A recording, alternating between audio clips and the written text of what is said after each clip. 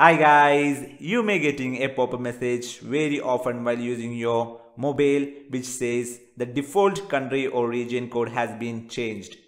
So in this video, I'm going to show you how you can disable that annoying pop-up message very easily. So let's go.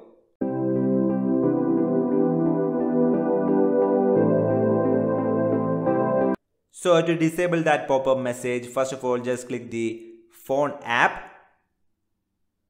And then just click the three dots which you can see in the upper right corner and click settings. Then scroll down and you can see assisted dialing. Click that option. From there, just disable the add country or region code automatically. So this way those pop-up message will be disabled permanently. So I hope it is helpful for you guys and see you guys on the next one.